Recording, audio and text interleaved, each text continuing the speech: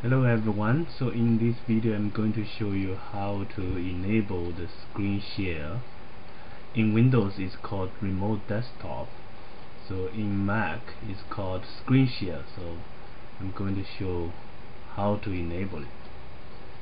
So click the system preference, click sharing.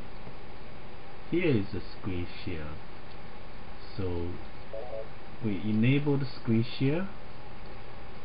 One more thing, we need to make sure we understand the address. So this is the address, or you can type the full name or the first portion of the name, computer name. Okay, another name here, look at the address here. You can use the IP address if you have trouble to use the name. Okay, so one more thing, in order to allow the VNC client to view the desktop of Mac, you need to do one more thing. So here, computer settings, you need to enable this one. Viewer may control the screen using password. You can set a new password.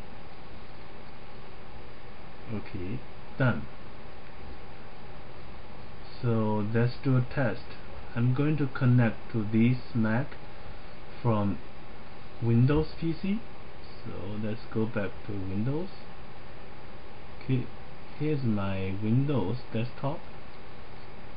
So in order to connect to it, we need a VNC viewer. At this time I'm using a tight VNC. You can download from the website here. Okay, I already installed it. So this is my tight VNC viewer, and this is the computer name.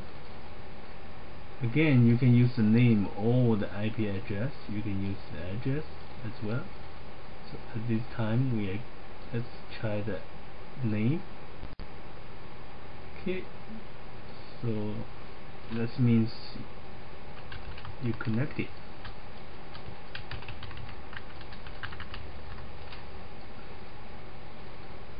Here you go. So we got the interface. So we can log in to see.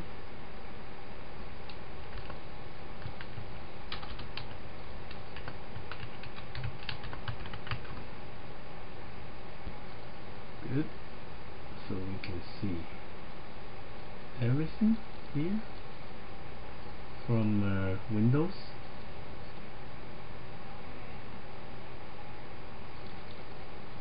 Okay, this is the end of the video. Thank you.